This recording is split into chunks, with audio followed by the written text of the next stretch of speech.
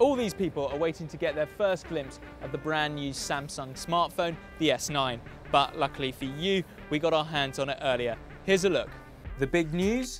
Well, Samsung has responded to the iPhone X's augmented reality Animoji feature. The S9 has taken it to the next level with their AR Emoji. You're able to take a photo of yourself and it will capture over 100 different facial features and give you your own emoji. Maybe we'll turn down the skin tone, give myself a little bit of a tan. There you go, have been on holiday. I can change the clothes he's wearing. I'm not actually still on holiday, so I don't think shorts is quite appropriate. There's loads of different options of outfits I can choose from. I'm gonna go with a blue shirt, brown trousers, lovely.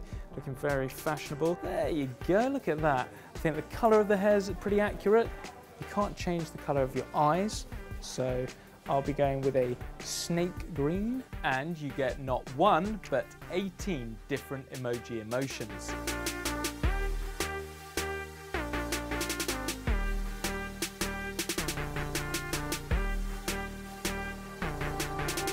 One of the new features in the Galaxy S9 is the Super Slow-Mo, which looks a little bit like this.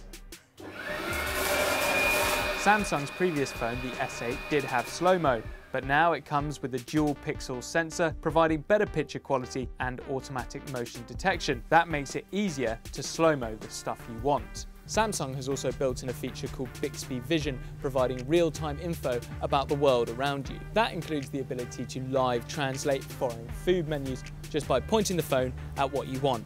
Una cerveza, por favor. Hi guys, thanks very much for watching. If you want to see more of our videos on tech, then check out these and don't forget to subscribe. Gracias.